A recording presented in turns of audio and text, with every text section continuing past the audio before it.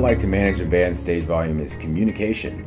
All I do is talk to the artist about what's happening on stage. If we're working in a small club, obviously it's going to be really hard to amplify the sound if the stage volume is too loud.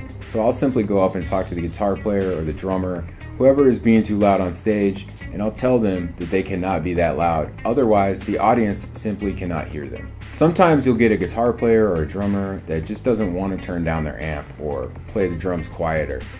So the challenges of that are that you just have to deal with it. I found that I have to find a happy medium between, say, the venue owner and the band. If the band is unwilling to turn down their stage volume, I have to kind of play mediator and peacemaker. So I'll have to tell the owner of the club or a patron that is asking me to turn down the music that the band is simply too loud on stage. And also I'll have to tell the band that if they don't turn down, that it's going to be too loud. And I just try to do this as peacefully and as calmly as possible, and that way we can still get through the show. Those are hard conversations to have, but they're really necessary and they make a really great product in the end.